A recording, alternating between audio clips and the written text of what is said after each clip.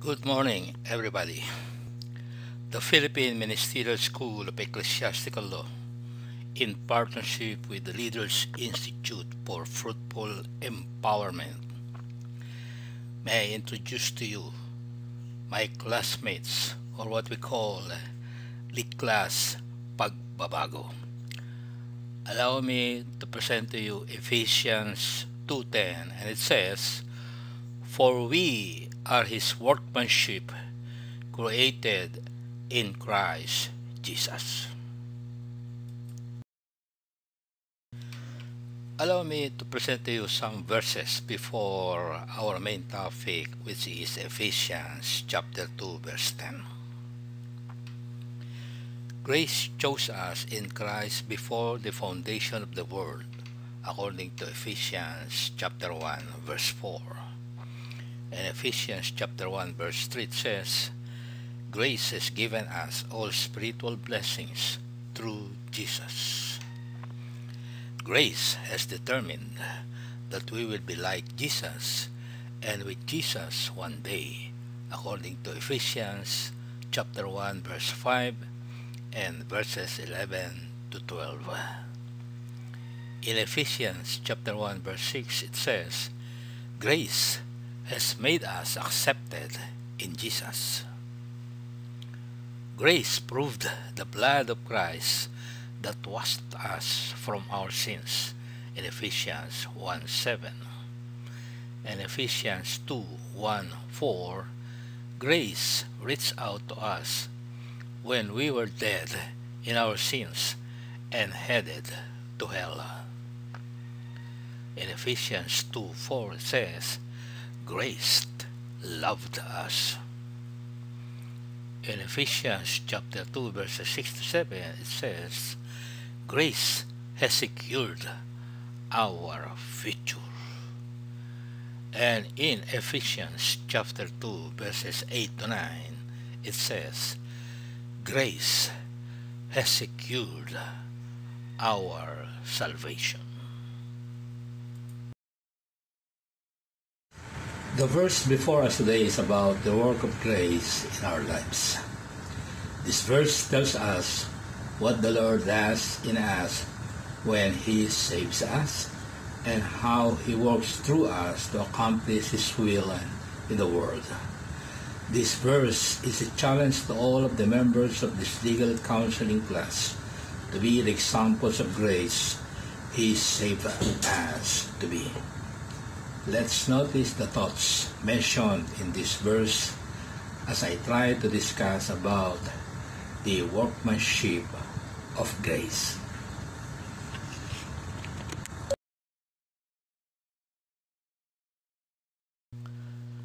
Point number 1, a word about workmanship.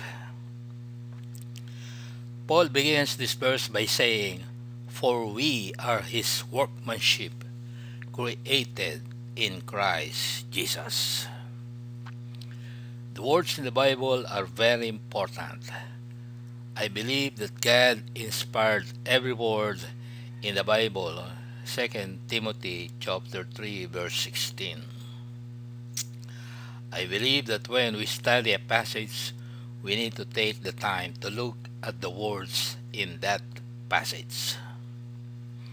The words in the first part of this verse are vital to understanding its importance and meaning. Let's take a few minutes to examine these words together. The word workmanship means that which is made, a work of art. It comes from the word that gives us the word poem.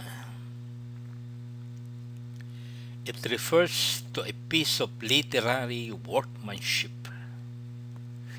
It came to refer to an author's magnum opus or his greatest literary achievement. In other words, it refers to his masterpiece.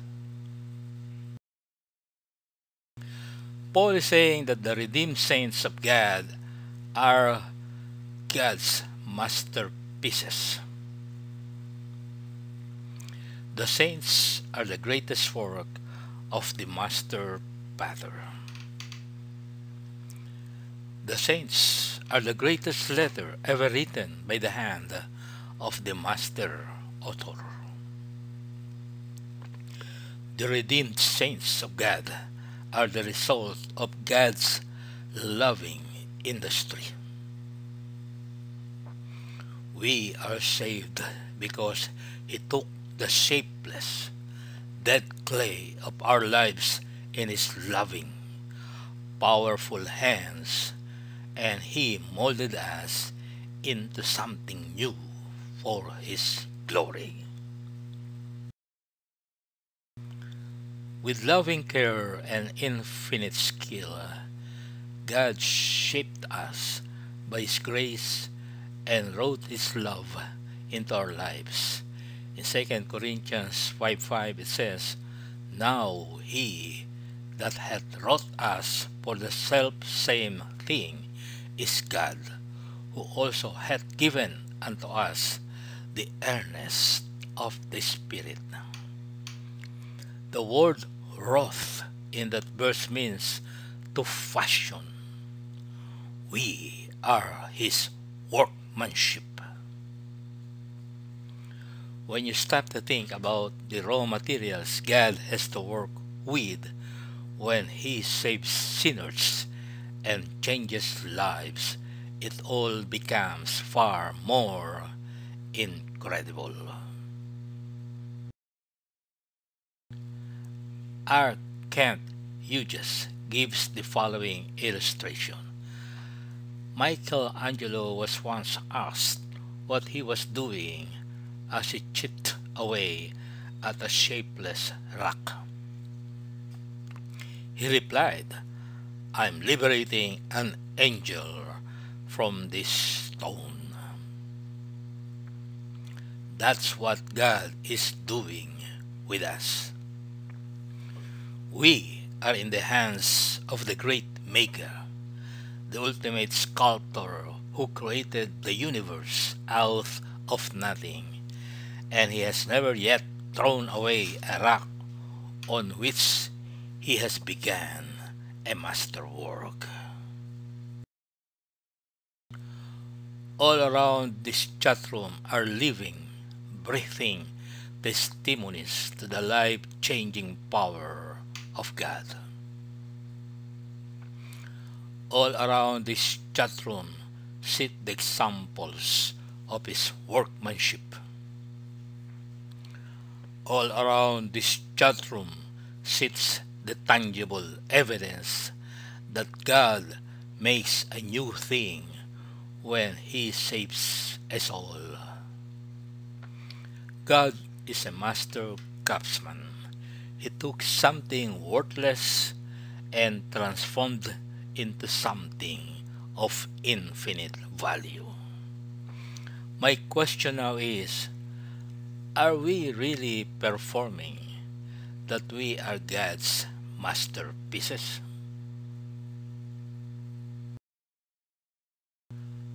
And as I have told before, life begins when you step out of your comfort zone.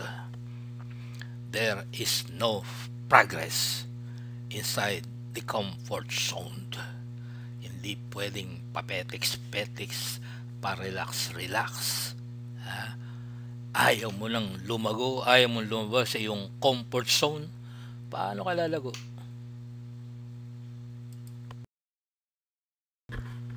Point number 2. A word about works. The child of God will evidence a life that is occupied with deeds that reflect well on the Lord Jesus Christ, according to Philippians chapter 1, verse 27. God's desire is that every one of His redeemed saints bears fruit to His glory.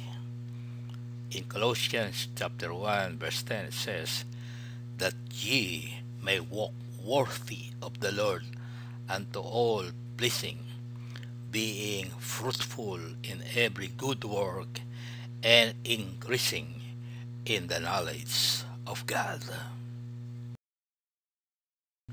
Right now, what are we doing to improve our financial standing? Are we doing something? Or we're still in our comfort zone? Right now, what are we doing to improve our communication skills? Are we doing something? Or we don't want to leave our comfort zone? Right now, do we have an intentional evangelistic program?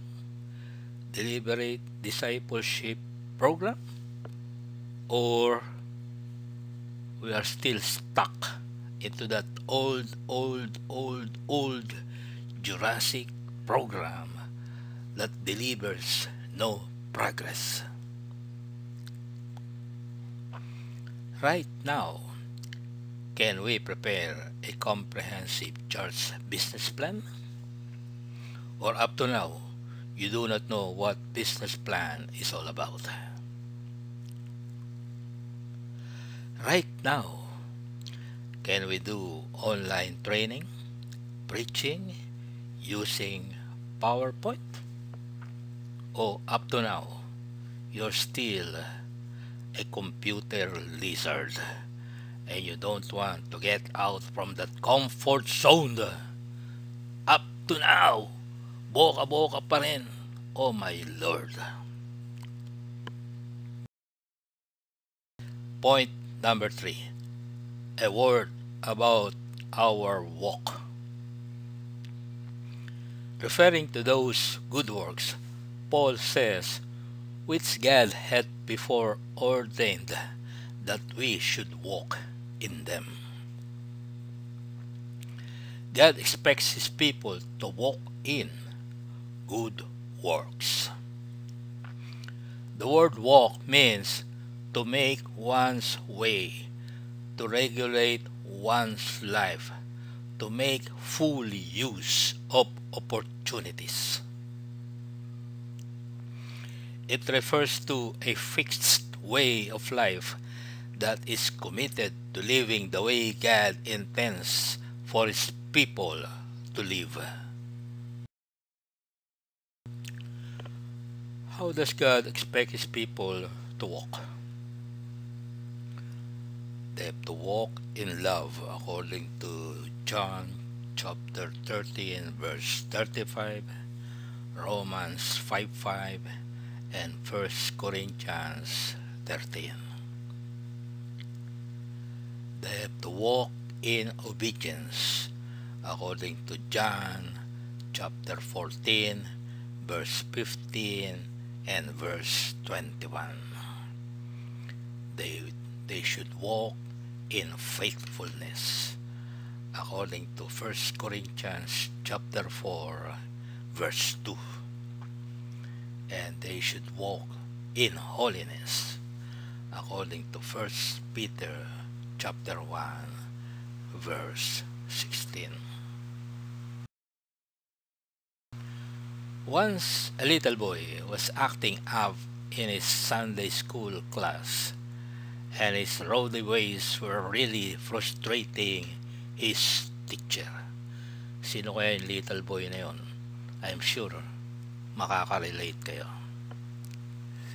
Sabi ng teacher, "Why do you act like that? Don't you know who made you?" Sabi ng pilyong bata, "God did, but He isn't finished with me yet." Kinalate nga siya ng Diyos, pero hindi pa rin tapos yung pag-ayos sa kanya ng Diyos. Sino ba yung pilyong batang yun? That's why, that's the truth. We are all a work in progress. But I have it on good authority that God will finish what He started in our lives. Being confident of this very thing, that He which hath began a good work in you will perform it until the day of Jesus Christ, according to Philippians chapter 1, verse 6. As we close, please consider this. Magmula nung nag-aral tayo ng legal counseling course, meron na ba tayong ginawa upang ang ating natutunan ay ituro sa iba? O para lang tayong Dead Sea, tanggap lang ng tanggap, pero wala naman tayong outlet? Tandaan lamang, we are the catalyst for change. And together, we shall make a difference.